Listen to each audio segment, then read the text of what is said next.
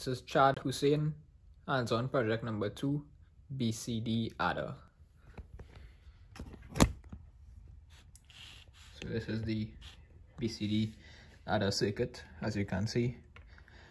So switches S0, S1, S2, and S3 would constitute the first BCD number ranging from 0 to 9, and S4, S5, S6, and S7 would constitute the second BCD number ranging from 0 to 9.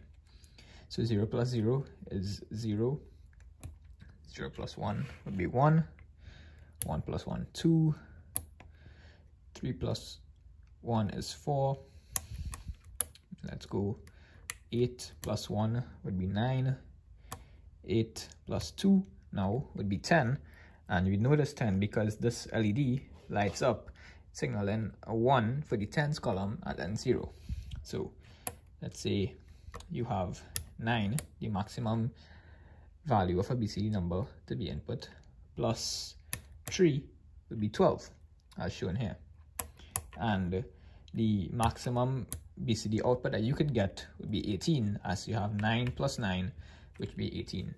And you can't go higher than this because no BCD number can be higher than 9. And the way that the circuit works is that there are two 283 ICs, which are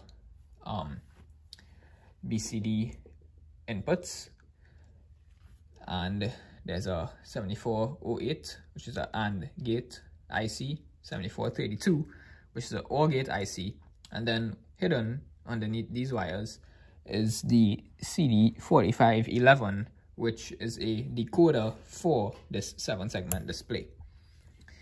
Now all the wires are wired, it is grounded and connected to power, and this is the working BCD adder.